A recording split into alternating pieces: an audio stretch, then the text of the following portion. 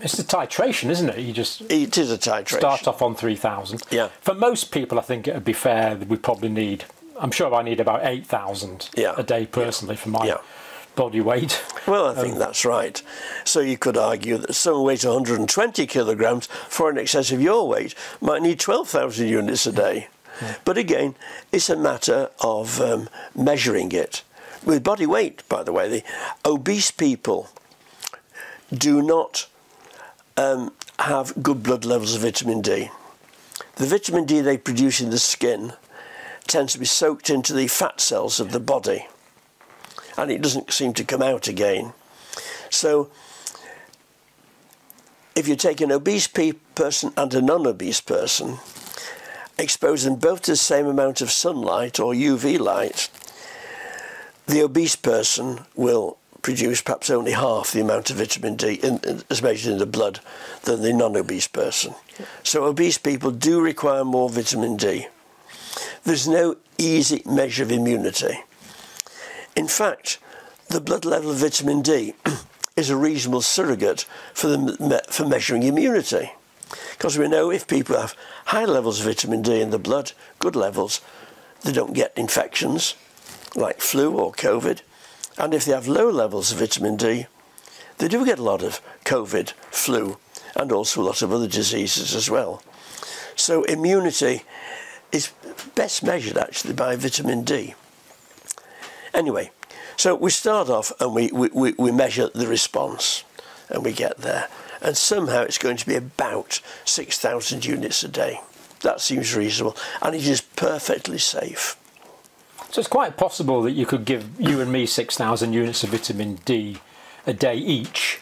And for genetic reasons, for microbiome reasons, for maybe 1,000 reasons we don't understand. I don't understand, certainly. We could end up with really quite different levels. There's a difference in response. Indeed. Now, what I find really curious here is that the vitamin D levels that are advised were basically worked out to prevent rickets back in the 1920s. Yes, that's right. And we've learned all these new functions and no one's bothered indeed. to update the requirement. It just seems utterly bizarre. Well, it's now possible to measure the mass of vitamin D. And 1 unit weighs 25 billionths of a gram. Now, it's not very much. So what you find out, that when you get capsules of vitamin D, no matter what the dose of vitamin D is, they all look the same. And people can't get their minds around this for obvious reasons. Actually tiny. But 99% of the content of vitamin D capsule is olive oil. There's a tiny bit of vitamin D by mass and by volume, because it's an oil. So why can't we test immunity by doing a differential? I'm sure you've ordered differential white cell counts about 10,000 times. Yes, that's right. But that's looking at the different types of white blood cell. Yeah, that's right. It still doesn't quite work out. Could there be a situation where you had the right number of white blood cells, the right number of lymphocytes, and the right number of neutrophils, but because you haven't got enough vitamin D, they could be physically present, but physiologically suboptimal in their physiological activity? That's the problem. It's the function, not the structure. The T lymphocytes are critical, and the T lymphocytes are very dependent on vitamin D for their activation, but also very badly damaged in AIDS.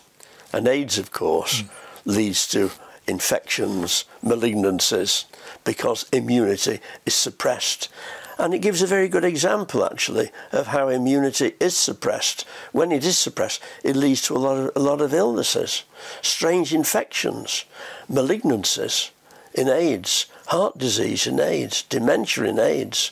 A lot of things came out in AIDS which told us the importance of immunity, and in particular T-cell function.